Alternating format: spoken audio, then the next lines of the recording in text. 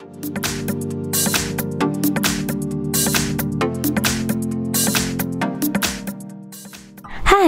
In front of me is Samsung Galaxy A52s 5G, and today I would like to show you how you can use one-handed mode on this device.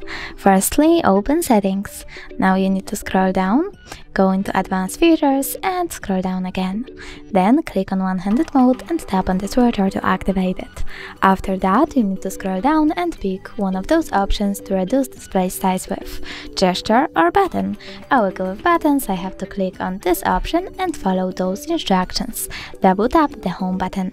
So when I do that, I can see that one-handed mode is now on. You can change placement of it by clicking on this icon next to the gear one.